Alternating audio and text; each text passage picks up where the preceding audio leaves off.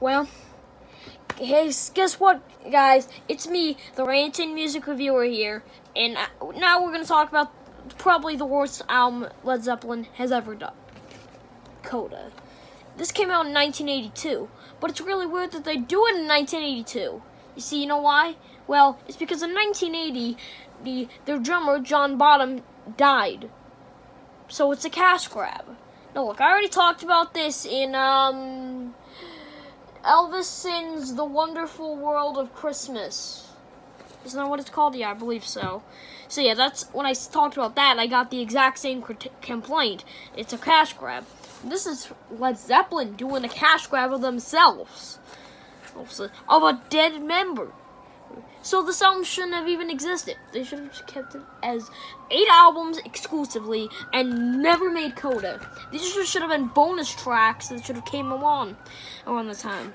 So yeah, overall, that's a issue I have with it already, but maybe it's good. So yeah, this cover is boring, the back is boring. That sticker is only there because this is the reissue that I got once for Christmas. And this picture collage gatefold actually looks pretty nice. It's just a bunch of, but again though, it's just a messy collage. But there's some nice pictures, like this image of them in front of the poster to the song Ranting the Sing. It has this paper sleeve. This has no purpose. It's just a bunch of pieces. It's just a sheet of paper. So why does it come in here? It doesn't. There's no reason. It just does.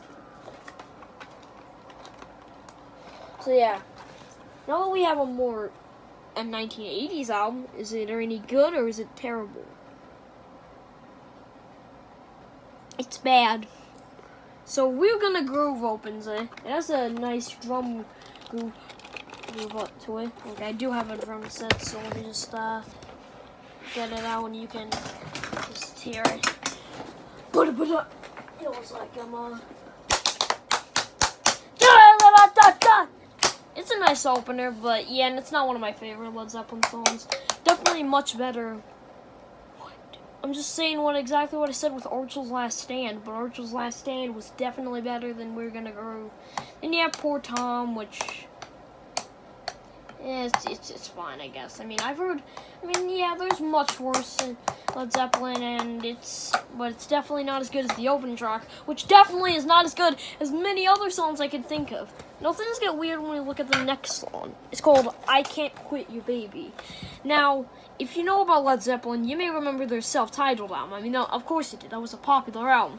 But if you do, I Can't Quit You Baby, that name rings a bell. That was the 8th song on that album. And that was a good version, actually. It's not a fantastic song, but it's pretty good.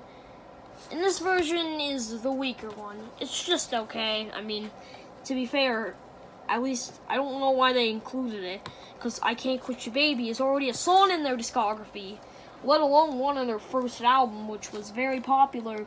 So why didn't they just not do it? Well, I actually have no idea. Yeah. Walter's Walk is kind of good. It's kind of good, but I don't know. But I don't know. There's a lot of other much better songs. Well, Ozone Baby is pretty meh. Darling is a meh as well. Except I think Ozone Baby is slightly better than Darlene. But Ozone Monterux, it might be one of my is actually not that bad of a song, but it's just not one of the best songs I've ever heard. You could be hearing much better.